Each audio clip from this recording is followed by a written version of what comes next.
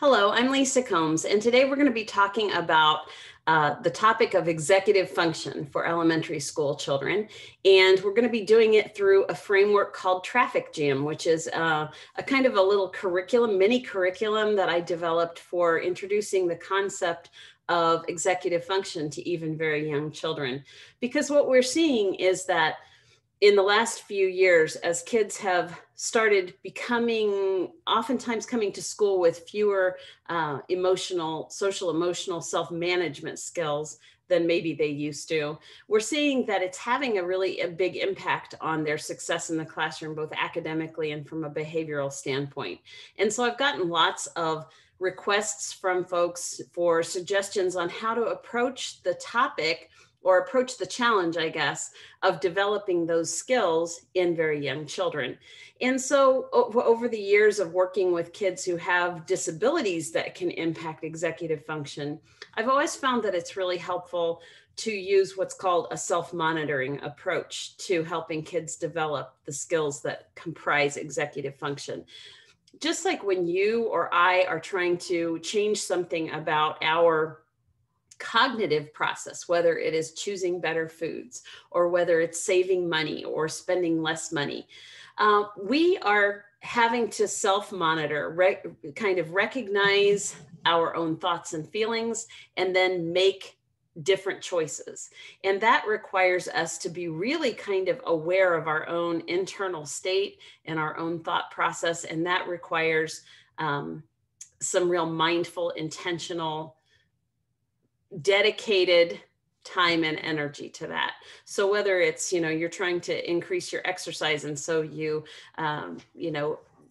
wear your Apple Watch everywhere so that it will count your activity, your steps and your activity level, and give you feedback on that. Or whether you are, trying to improve your credit score for your mortgage application, and you download a budgeting app. Those are all examples of how adults use self-monitoring of attention to impact their own cognitive process. And so we're going to do the same thing with little ones, but obviously we're not going to use the same kinds of strategies. So we're going to use a framework that kids are very familiar with, which is traffic signs. Everybody sees them in the car with mom and dad, in the bus on the way to school. And so we're going to use a framework that they're already somewhat familiar with in terms of what those signs mean. Those signs are meant to help regulate traffic and give people kinds of alerts to certain situations. And so we're going to explain to them, to the children, that we can use those signs to kind of remind us of strategies that we should do to manage our mental traffic, that we all have thoughts coming and going in various directions, and that it can sometimes cause a traffic jam in our mind where it keeps us from getting things done, or it makes us frustrated, or it distracts us from what we're supposed to be doing. And so we're going to use some traffic signs that they may or may not be familiar with to kind of help them manage their mental traffic. So with that, I'm going to go ahead and dive in.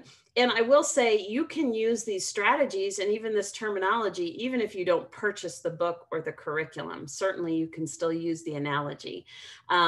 But the book is available on Amazon, and it is also, so it's available as a picture book to read to kids.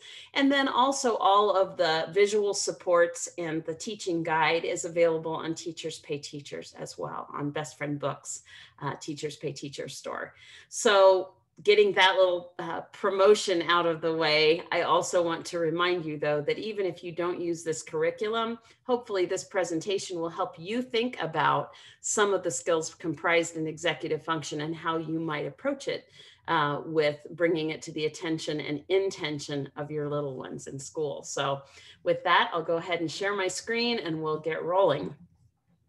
So I am going to be kind of working off of my guide called Traffic Jam, a guide to managing mental traffic. But again, you can easily take the same concepts that I'm going to talk about and use that same framework mentally for yourself or for your kids to kind of help them understand how they can use their own thinking to help them be more successful at school, whether it's in getting their work done, whether it's in getting along better on the playground, lots of different applications.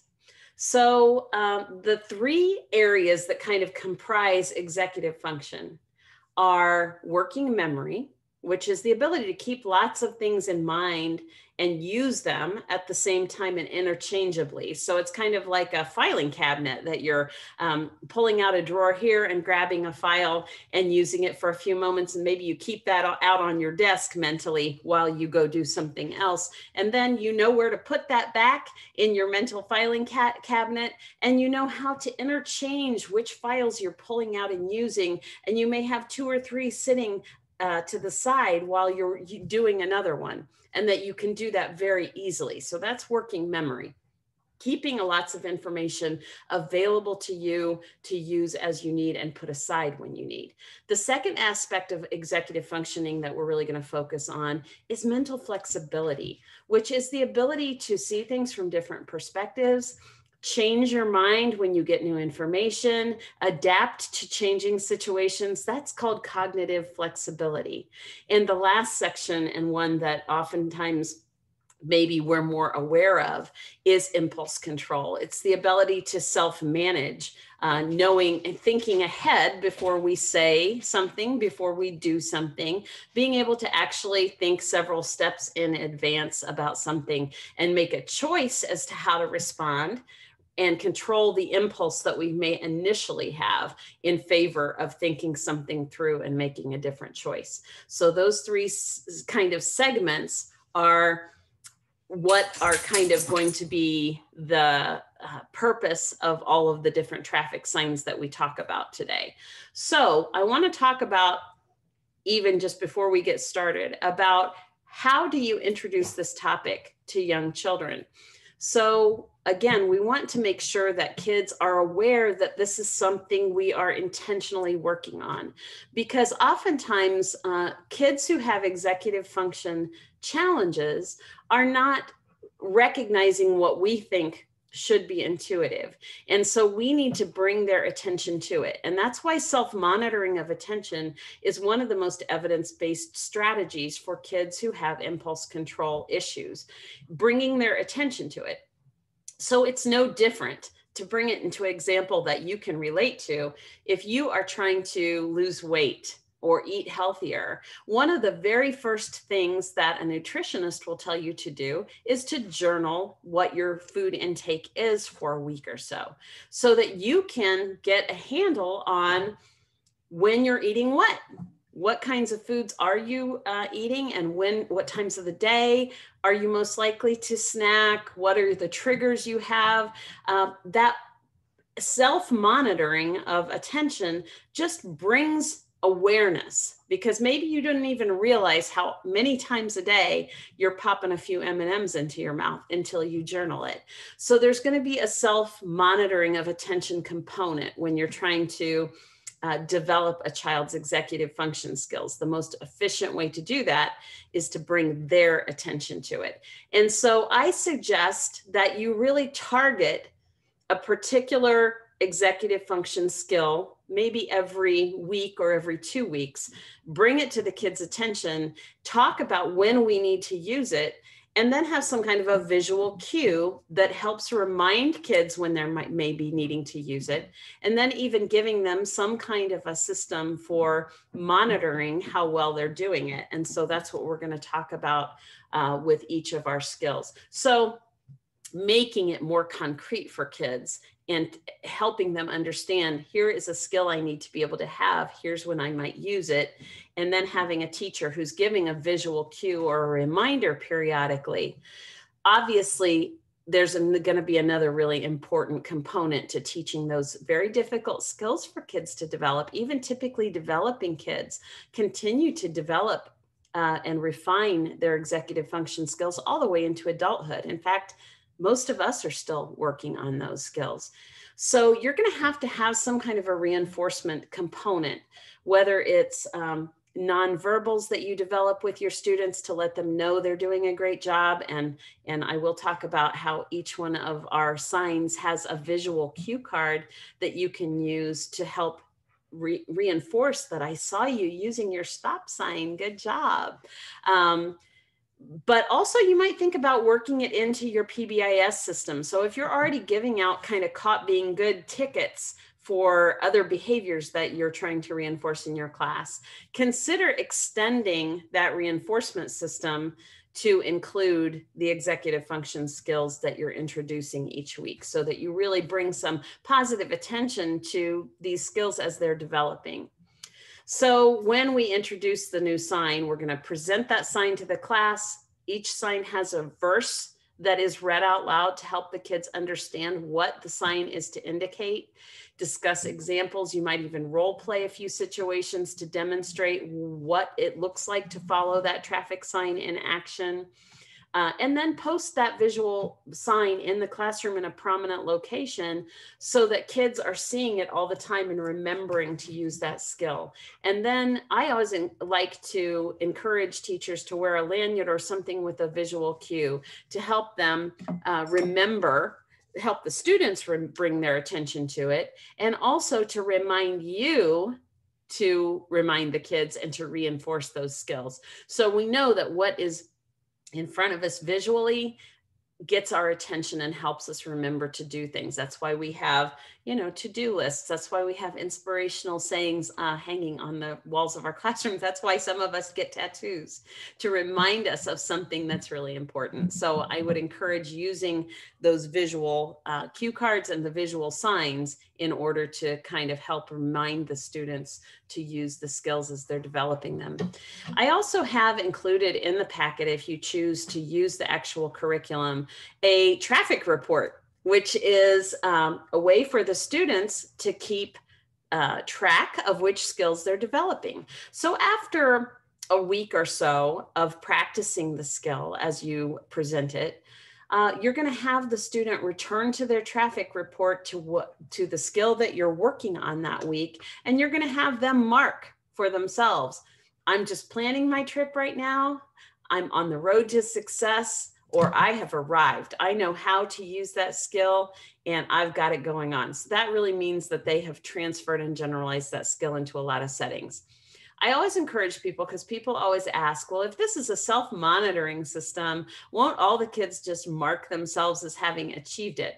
And I always like to remind teachers that if you have not approached it in a punitive way, if you've approached it as a positive, to be honest about your own development of skills, your students will be honest. If they perceive, though, that they're going to be in trouble if they haven't developed the skill, then yeah, they will self-report that they've attained the skill even when they haven't. So you definitely don't want to take any kind of punitive approach with any of this skill development. So you want to be able to praise them if we do a self-check and a student says, well, I'm on the road to success with the stop sign. I still did something impulsive yesterday, and they're honest about that. You need to praise them and acknowledge their honesty and their good reflection. So the traffic report has all of the stops, all of the traffic signs that you're going to introduce in the entire program. And so that is a total of 16 skills that you're going to be introducing over the course of the program.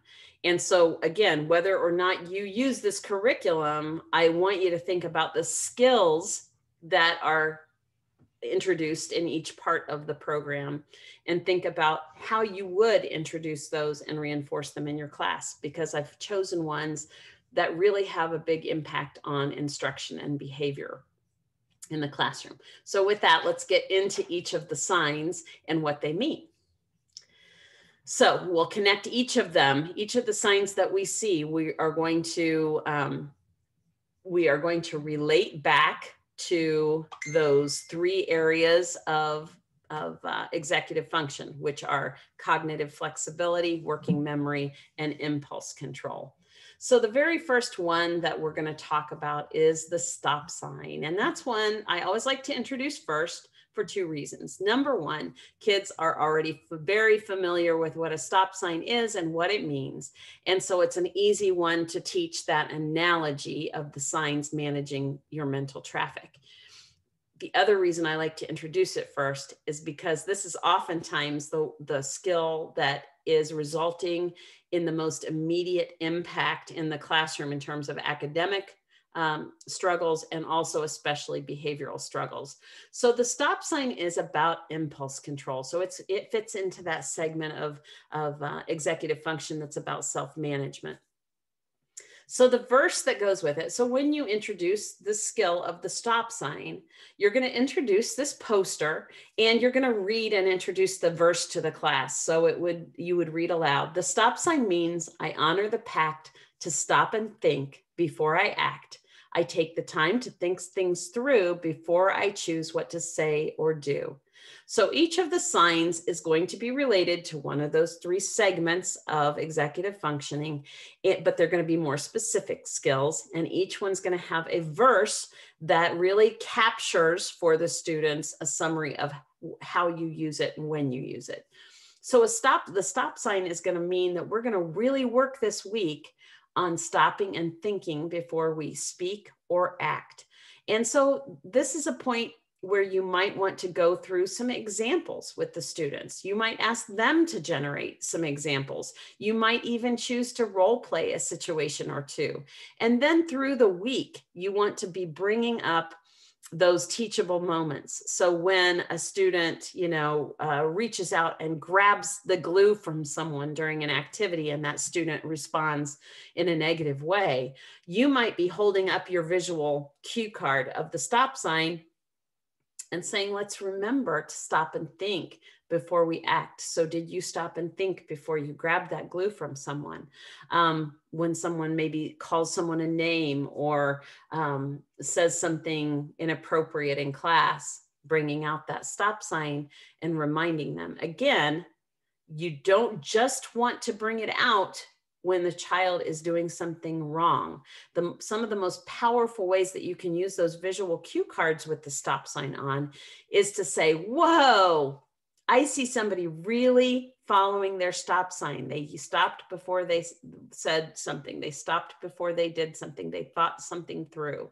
So the more you can bring positive attention through the week, the better. So stop sign is that impulse control piece.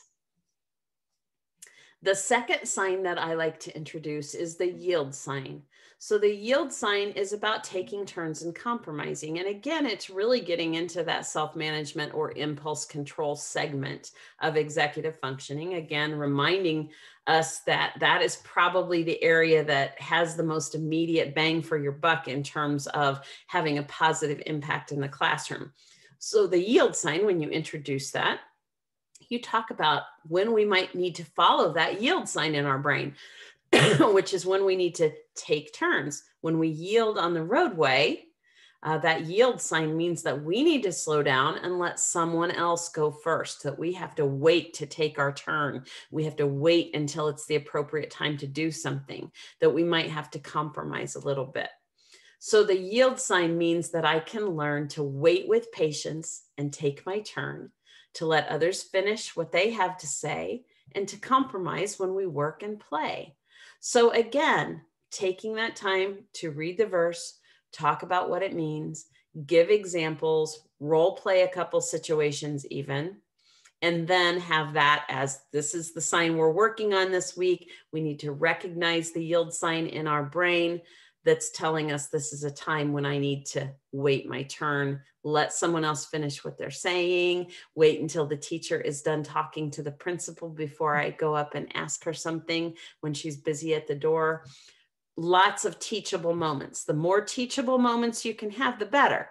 Now, I think this would be this would even be a good school-wide or grade-wide system to use to put up that sign in the hallway so that everybody, all the teachers that are using this are going to use that same language. Let's remember to use our yield sign while we're in the lunch line. We need to wait our turn and let someone else go before us to throw our trash away.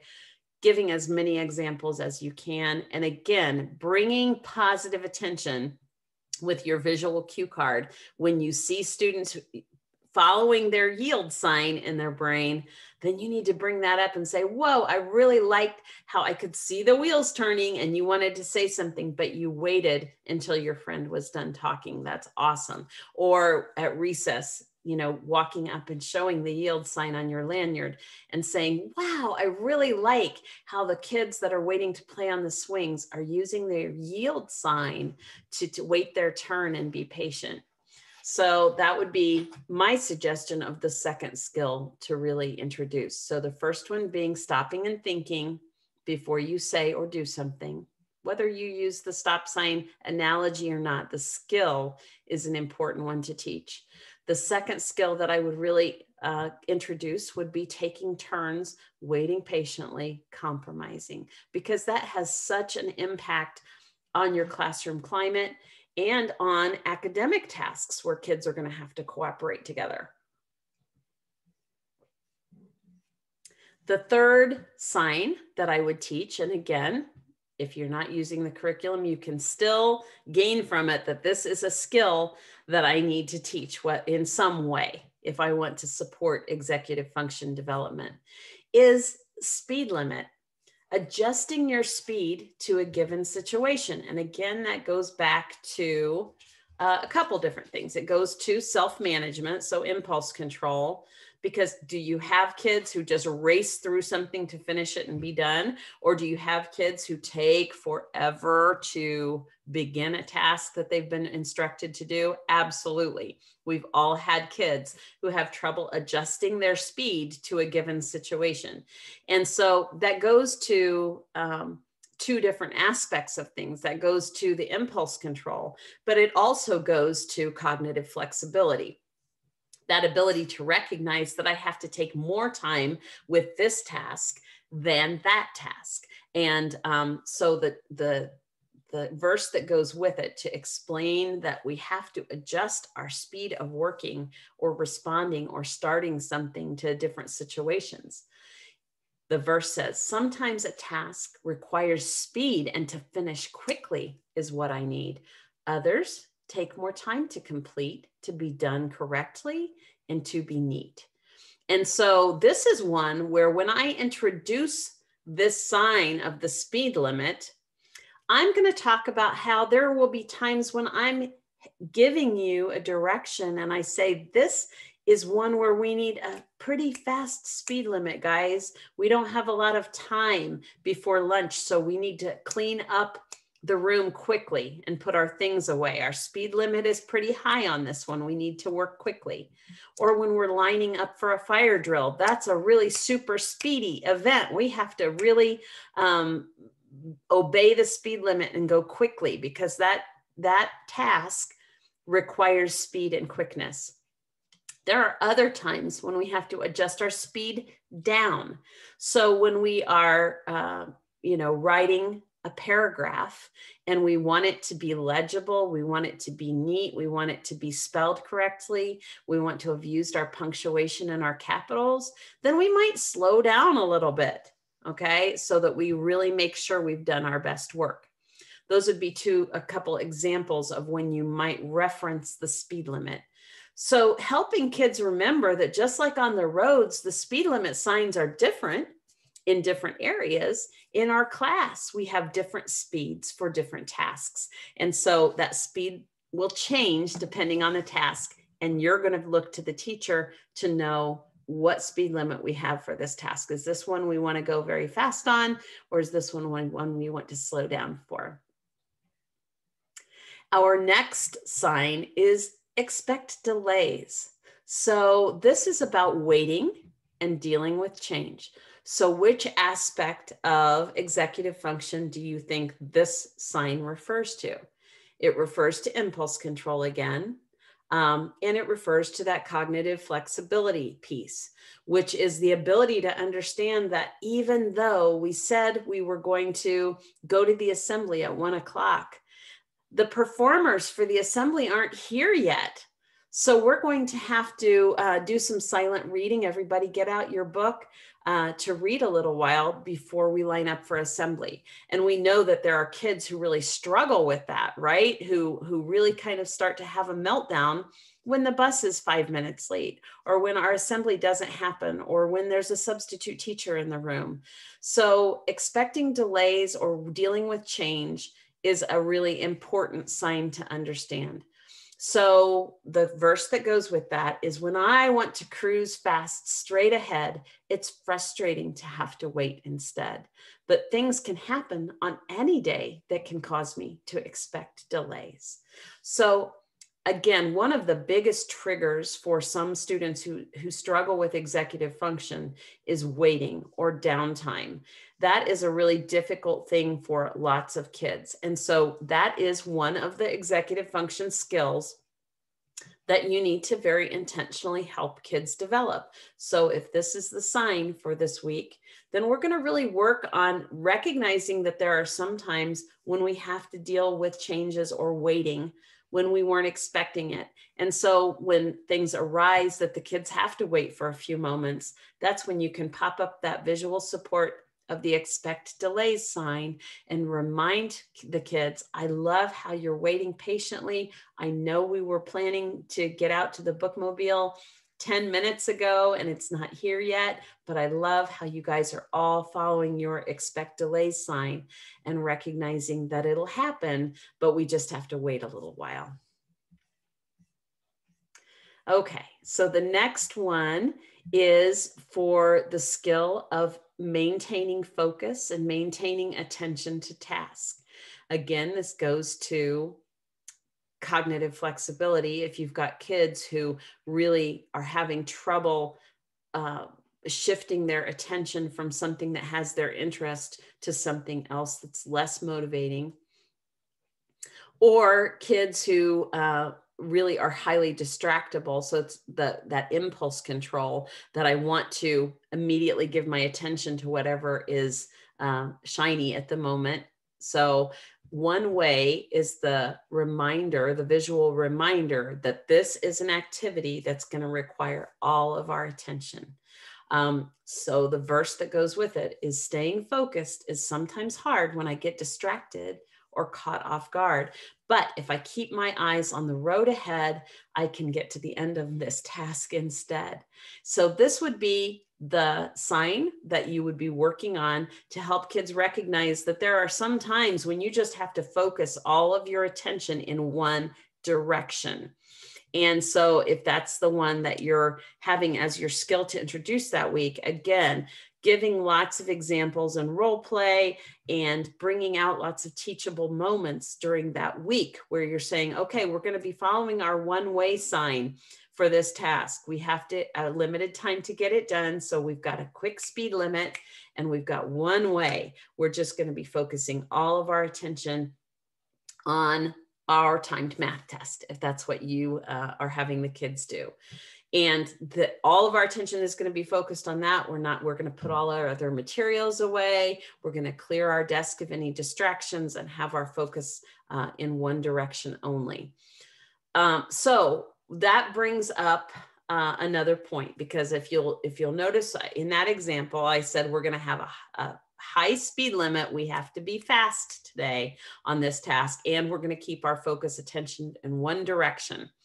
And so you don't want to just let the other signs go into the background as you introduce additional signs. You still want to keep references to that in your discussions with kids, in your examples with kids.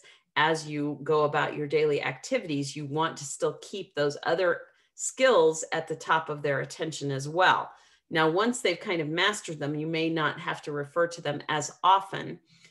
So that whatever is the skill of the week, you want to be more intentional about bringing lots of examples to, but you're still going to make reference to the other signs as you go.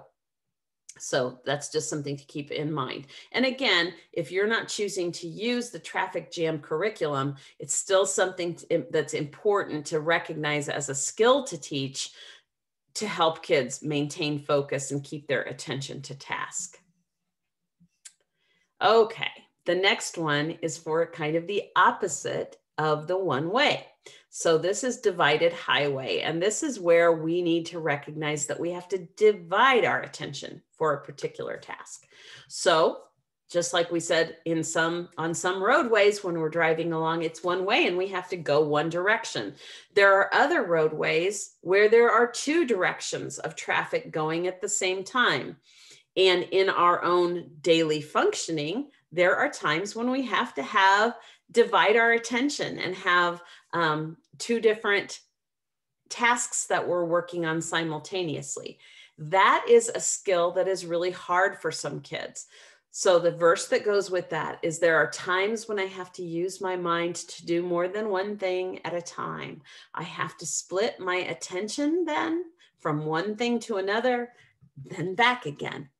So another term that you'll hear used for that is shifting attention. So you can either look at it as dividing attention, that I'm attending to two things at the same time, but you can also look at it as times when you have to shift your attention from one thing to another. So a lot of times, for instance, independent work, when you have a group of students back at the table for reading group, you have other kids at their seats working on multiple activities.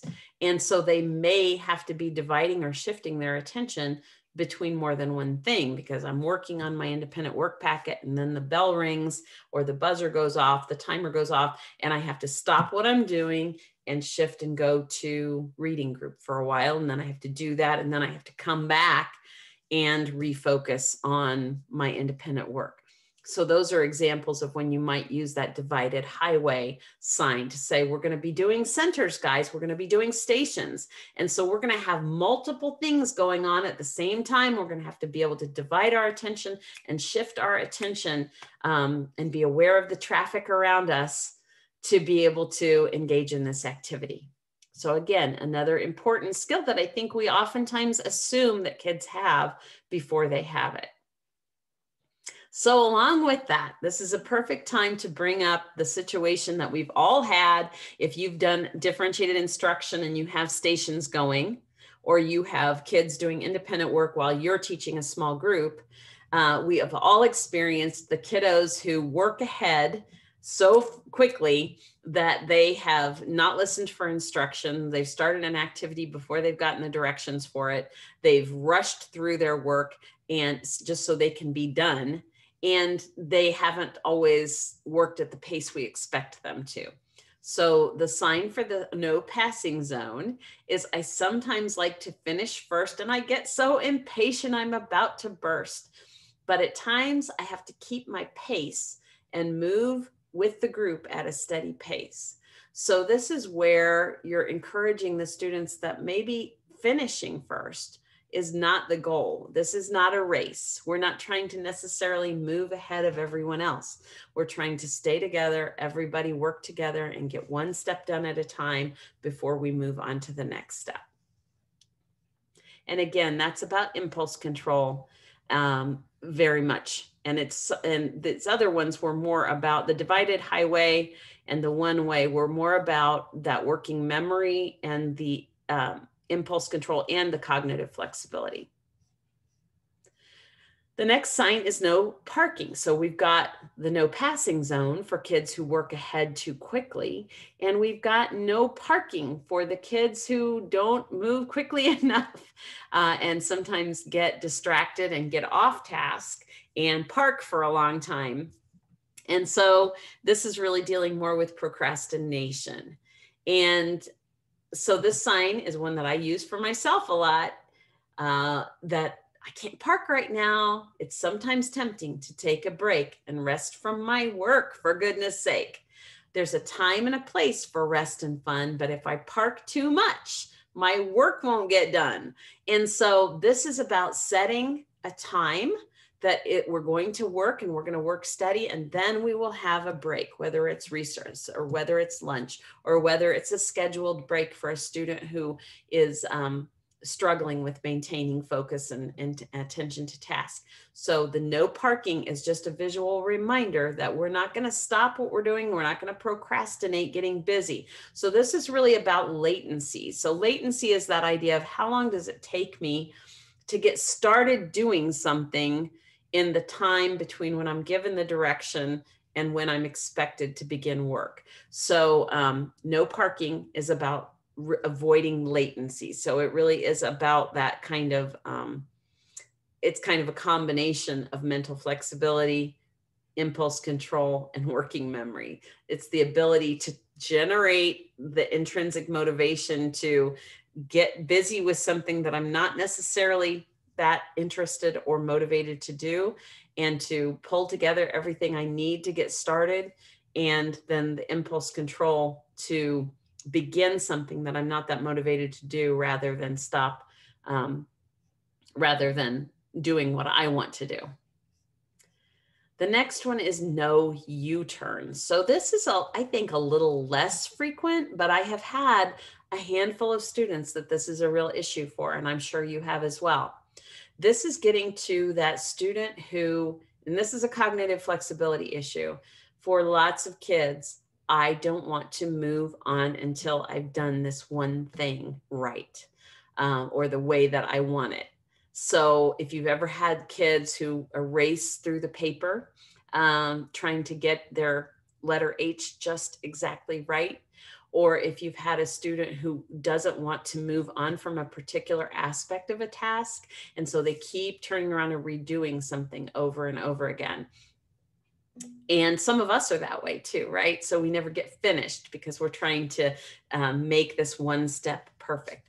My work is sometimes not quite right. It makes me feel frustrated and uptight. But when I've tried my best a time or two, I need to keep on going until I'm through. So this one may have a little less application to your broad class, but again, it's one I would definitely bring up, because for kids that are dealing with that, it can be really difficult for them to actually complete tasks.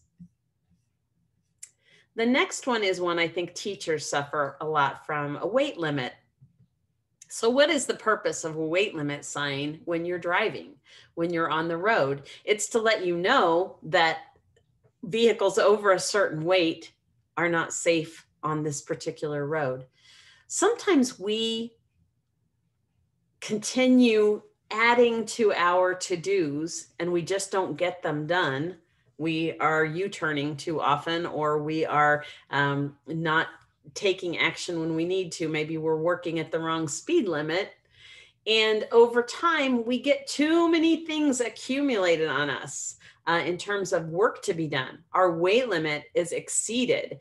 And so it's about managing workload. So this is really a higher level executive function skill. It's about pacing your work so that you get this done before you have another new thing to do. So I would say this is a more common one in later elementary grades, as kids are expected to manage more multiple projects at once, or multiple areas of homework at once, or multiple step projects.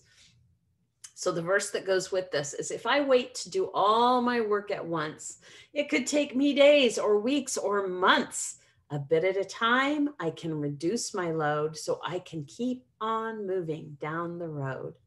So helping kids. So this one might be a good one to introduce when you do have a multiple step project to do, or when you're trying to get the kids to have a set of assignments that are due at the end of the week, and they're going to have to start pacing their own work. So helping them to learn intentionally how to manage their workload.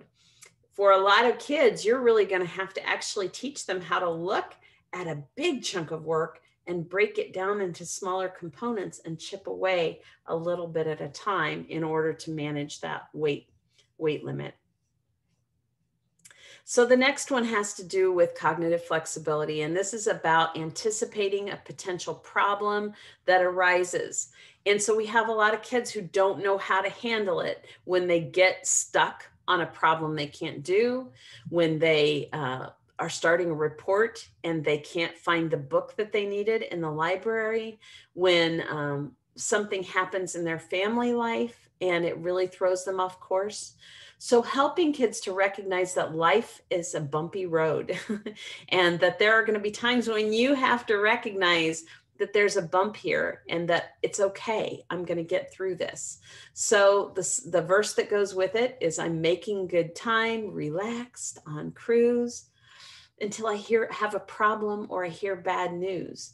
If I know a problem is just ahead, I don't need to quit, but just take care instead. So I get a bad grade on a spelling test. That doesn't mean that I am going to fail spelling altogether. It just means that I need to slow down, ask what I can do to raise my grade, maybe study a little bit harder for the next test, that we all have bumps in the road and that it's okay. The next one is wrong way. So this is one where I really like the thought of bringing intention and self-monitoring and self-awareness to the child. It's being able to recognize when something you're doing is not working well, and being able to change your mind, change your actions, change your words. I think I know a bazillion adults who are still working on this one, but it's such an important one in terms of academic success, in terms of social success, in terms of relationships. It's really important to be able to recognize when it's like Dr. Phil always says, how's that working for you? Recognizing when this is not going well and I need to change something about what I'm doing. So the verse says it happens sometimes when we take a turn, things don't go well, and we have to learn when we've made a mistake, we need to reverse. We can change directions before things get worse. So again, this is one where you can bring out lots of teachable moments with students, and you can role play lots of different situations. I do like to remind people that no one, including children, like to be publicly confronted or embarrassed at a time when they are not being successful. So try to use the visual cues to point out when the child is doing something really well.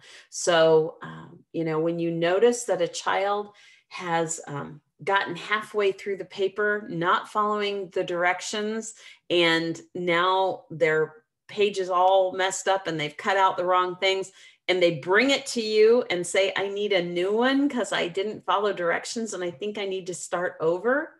That's a time to praise that child and say, whoa, great way to follow the wrong way sign in your mental traffic jam, and recognize that you got started wrong and you need to change directions, and that it's okay to admit when you were wrong and that you weren't listening, and that's okay because you recognized it and you changed directions. Or when two students are having a conflict at indoor recess over a game that they are playing, and they're having a conversation and starting to escalate into an argument, and one of the students goes, we can do it your way for a while and see if it works. That's the time to pop over there with that wrong way sign and go, whoa, I really like the way you recognize that you were going to use your entire recess arguing and that wasn't working well. So you changed directions and handled it a different way. Woohoo, high five. So making sure that we recognize that a threat to self-image is one of the most frequent triggers for conflict in the classroom between teachers and kids. When a student feels like they're having to save face or they're going to be embarrassed in front of their peers, that's never a good situation. So try to use those visual cue cards as opportunities to reinforce using the skills well. Now, over time, you might find it helpful as you're seeing two students in a conflict, you might just walk by and flash the wrong way visual card to them as a reminder. Now, I would not go much beyond that in terms of bringing a lot of verbal attention to it. The power of that nonverbal cue is that that student gets the reminder, there's a traffic sign I'm missing. without having to be embarrassed by a verbal confrontation. So just keep that in mind as a couple ways you can use the visual cue cards if you choose to use the curriculum. The next one is really getting to that mental flexibility, and that's the detour. So again, thinking about when you see the detour sign in traffic. It's when you are going about and you think you're going to take Highway 36 from, like I do, to go visit. We used to take all the time to visit my family in Indiana, that I would take 36 all the way from my home in Greenville at the time to Anderson, Indiana, because there was one road that went straight from almost in front of my house to almost in front of my parents' house. But in the summertime when there was road work, oftentimes there would be detour signs, and I would have to adjust my travel time and adjust my plans to go a different way. And so the sign for detour is, as I go about my day to day, I like to do things the very same way. But to learn and grow and spread my wings, I must think and learn and try new things. So the example I always give about the mental flexibility for the detour is, yeah, it was much more convenient for me to just hop on 36 and take it all the way from my house to almost the door of my parents' house. But at the same time, it feels good to know that I know 2 or 3 alternate ways to get there because of detours that I followed.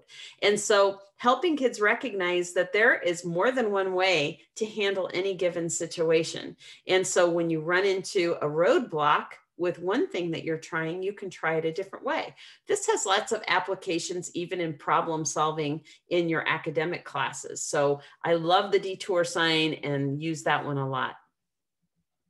The mile marker sign is for being able to help kids remember that they can take a big task and break it into smaller ones. And that's how they can kind of tackle something that seems really difficult and hard to do, and that it's going to take a long time and can feel overwhelming.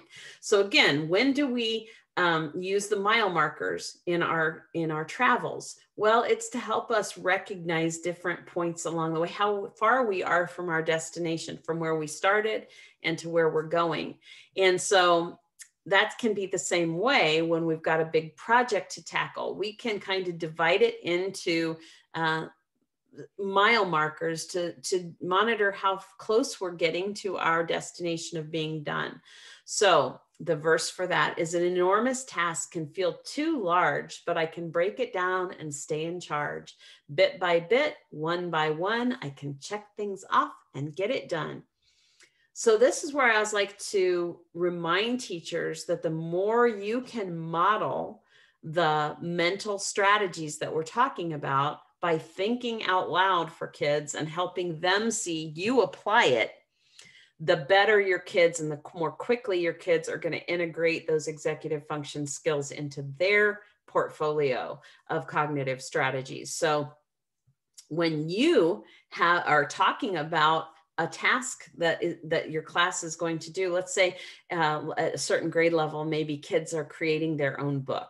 And woo, that's a big, big task. So let's break it down into the components that we're going to work on in the order we're going to work on them, and we can check them off as we go. Even modeling the use of a checklist and checking things off, and having kids take turns maybe on the smart board, checking off the mile markers on that project of creating their own book, so that kids are seeing and hearing you make reference to it and use that strategy yourself. It's very, very powerful. We know that in social emotional learning of any kind, adults play several different roles. Direct instruction is one, but also modeling the skill and responding to students in a way that reinforces the students using the skill.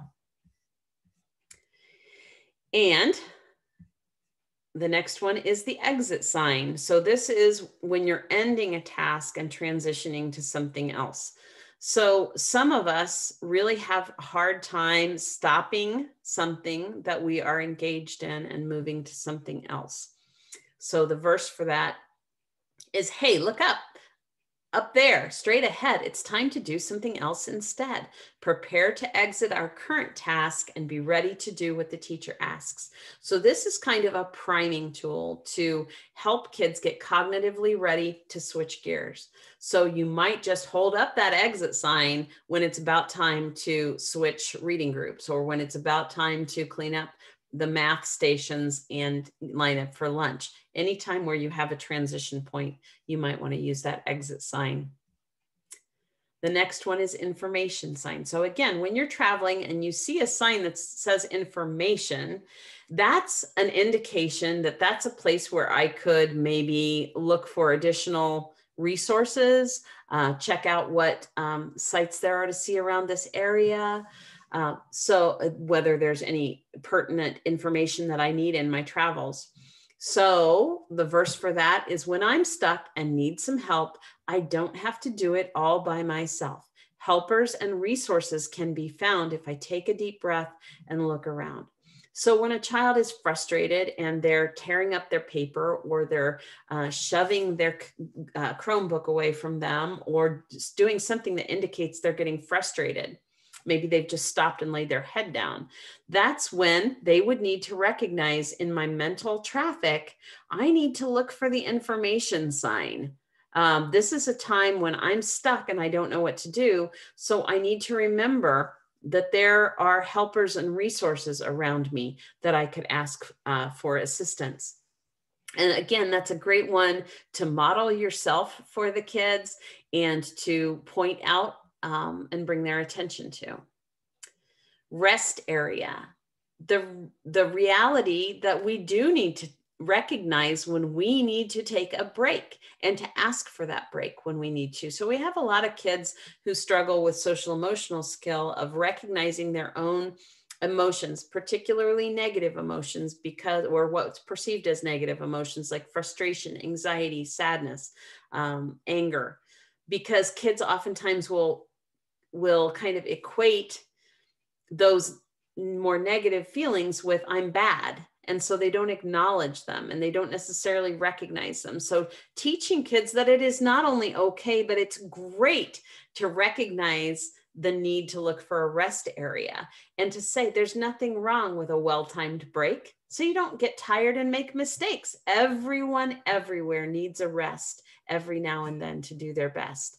And so I always like to encourage teachers to have a rest area literally in the corner of the classroom, where kids can be encouraged that if you're getting frustrated, if you're getting upset, if you're tired, if you're overwhelmed, it's okay to look for that rest area sign and ask if it's okay to take a short break. Just like we hope drivers are doing that, right?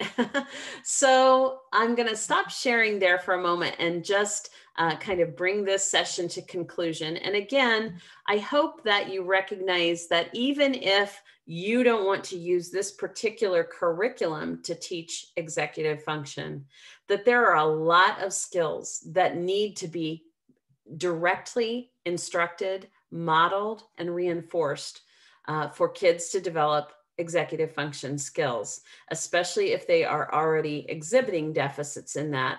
It's unlikely that they're going to just learn those kind of by osmosis. We can hope that they do, but if you want to make your work a lot easier as a teacher in an elementary classroom, some intentional instruction of those executive function skills through this curriculum or whatever other method you want to use to teach them. Hopefully this presentation gave you an idea of the specific skills that you do need to kind of teach, reinforce, and practice in the classroom to help kids get really adept and competent at managing their own mental traffic, which is what executive function is all about. Hope you got some great ideas. And again, if you're interested in purchasing the curriculum, the digital version of that package is really affordable, and it's on Teachers Pay Teachers at the Best Friend Books store. And if you're interested in the storybook for kids, it's available on Amazon.com. It's also available on Teachers Pay Teachers in digital form if you want to pop it on your smartboard. And again, if you're not interested in this particular curriculum, teachers are very creative, and I'm sure you're going to find great ways to introduce those skills in whatever way you think is going to resonate best with your students. And I hope you have a great summer and a wonderful year.